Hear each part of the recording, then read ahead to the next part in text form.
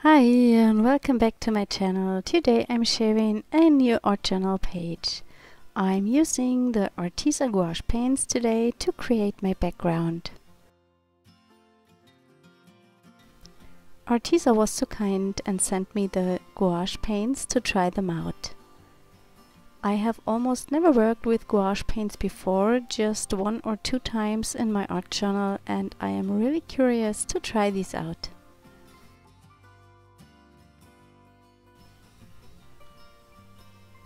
The colors I picked today are light apricot, peach red, yellow ochre, Prussian blue and sap green.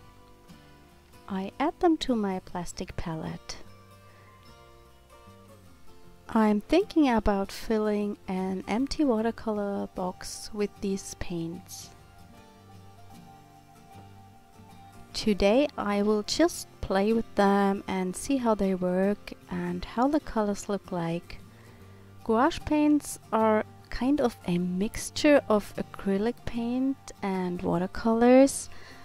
They have more opacity than watercolors and more from the texture they have more of an acrylic paint, but they are water soluble even when they are dry.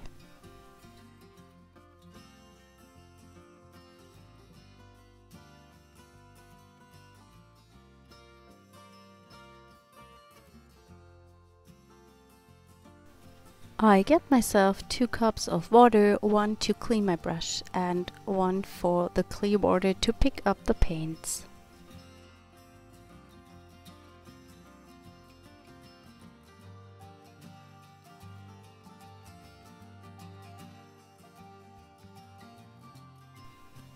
I wet my page before I start adding the paints, and I have also gessoed it before because I don't work on a perfect paper. I will definitely try these paints out on watercolor paper the next time. I just add the colors randomly. It's kind of an intuitive art journal page today.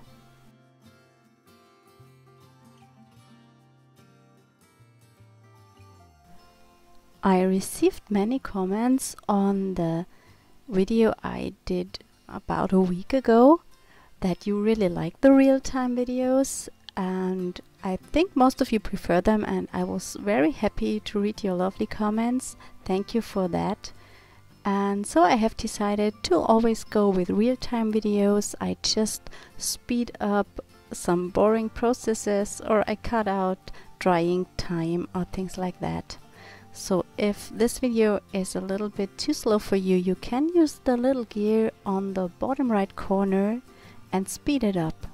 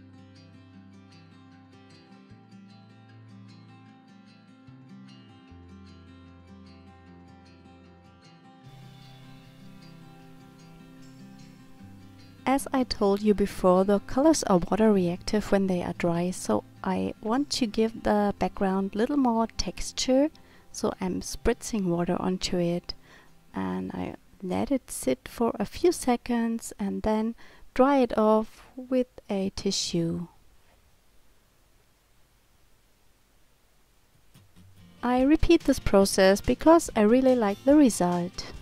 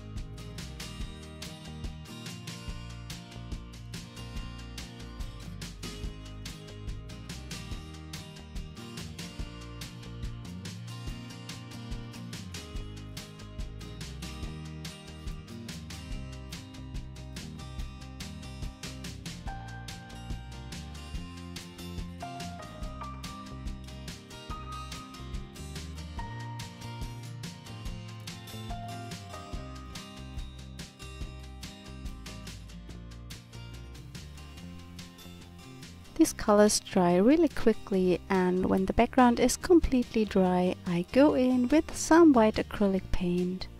I use my finger to apply it and I just add it to some areas.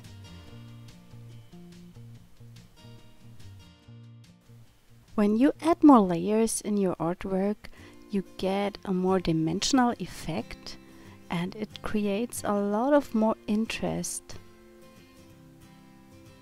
You have to be a little bit careful not to smear too much because you will reactivate the gouache paints underneath.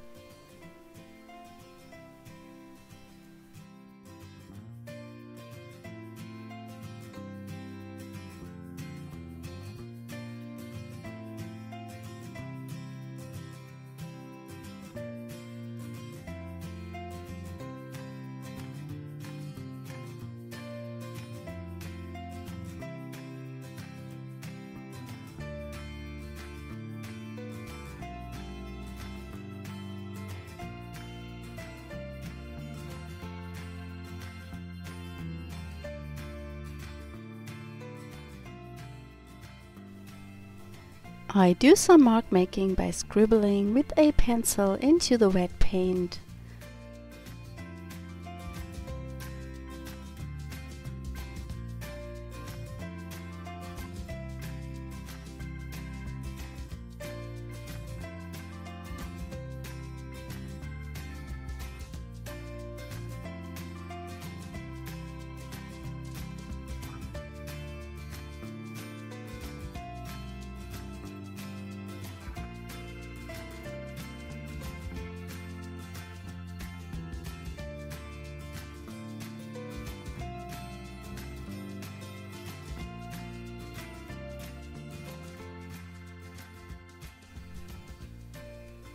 When everything is dry, I go in with a big wet brush and just draw some stripes all over my page.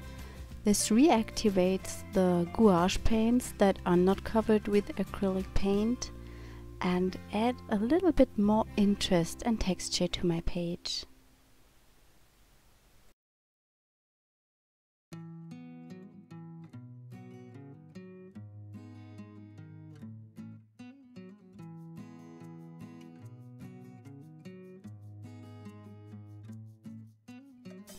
Unfortunately, my camera stopped recording. After I dipped off the water from my page, I added in a little bit more of the blue gouache paints. Now I go in with a black watercolor pencil and I dip the nib into water so I get a dark black line. I scribble it all around over my page.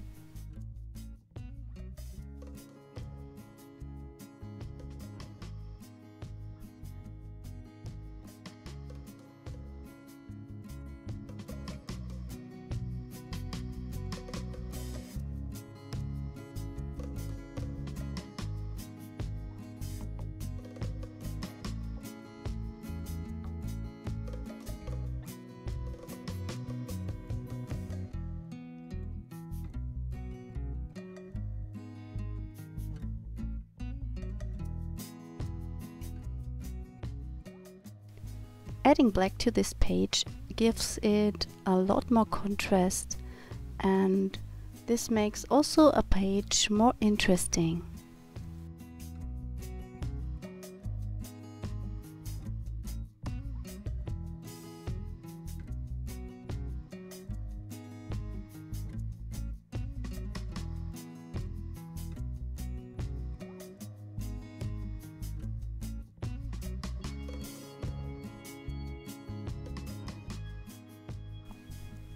It's time to do some stamping on the background, and of course I'm using my stamps. This is the circle from the Grungy Stuff stamp set. I'm using black Archival ink to stamp it, and I always stamp images I'm using on my page twice, or at least twice, sometimes 3 times or more, because I think when you have some repetition, it makes a page even more interesting.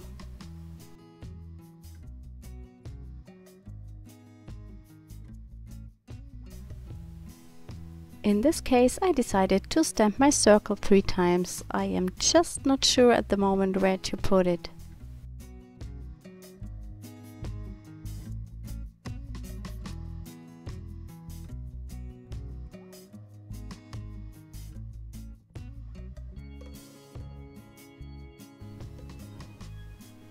I used the star stamp from the same set to add some background texture.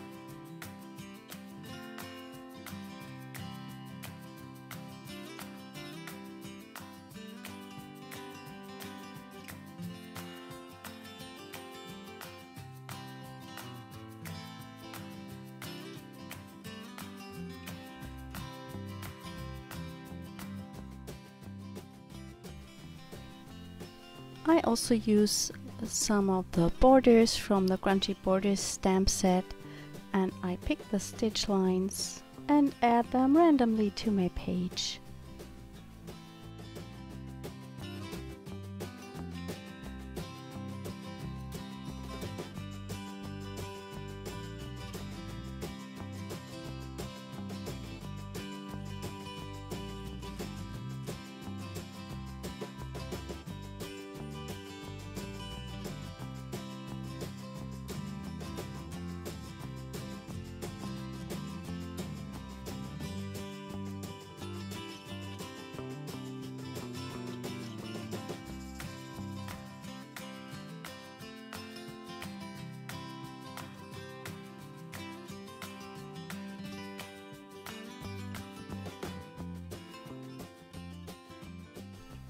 I also picked the Pingo card stamp set from our Wanna Bet stamp set and stamp it into the inside of my circles.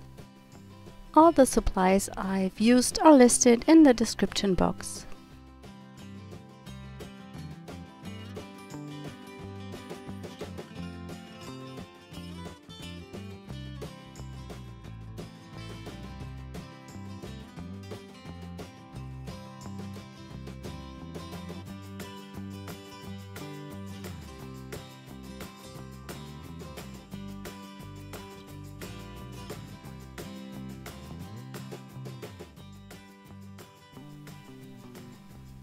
One thing I love to do is add splatters to my page. In this case I'm using white ones. And I've made my own white acrylic ink by mixing white acrylic paint, airbrush medium and water.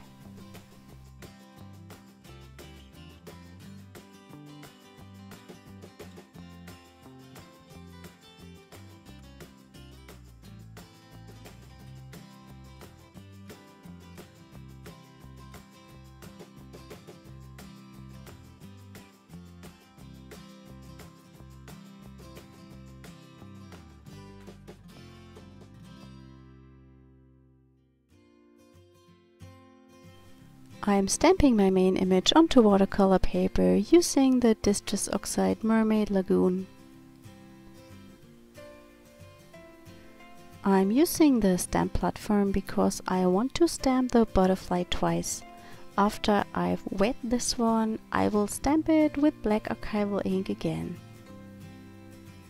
Distress Oxides are water reactive.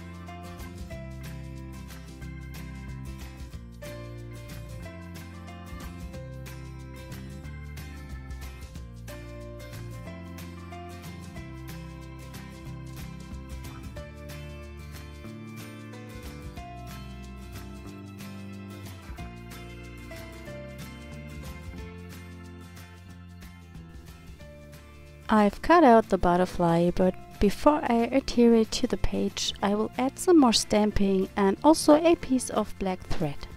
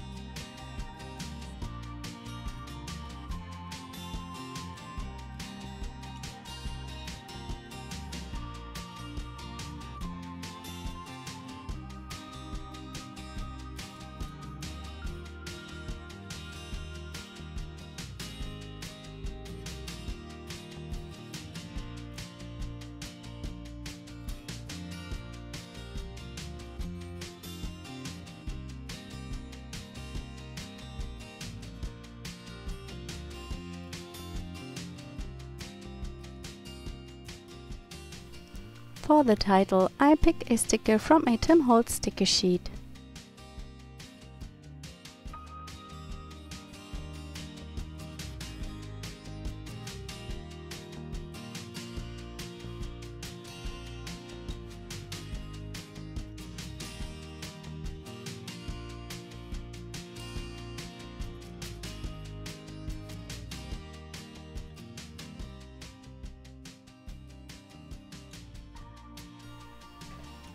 To finish up the page, I'm adding some light olive green splatters with Amsterdam ink.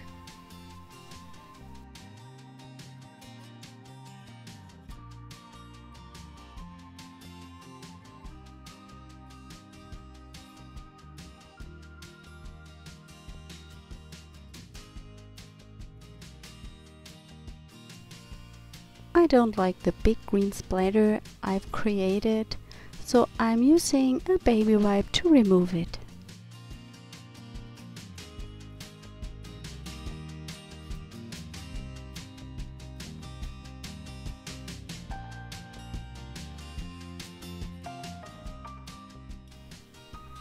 I also add some black splatters.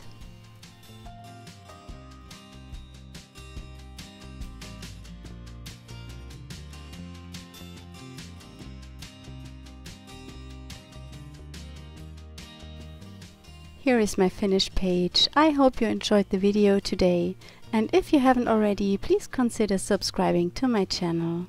See you next time. Bye!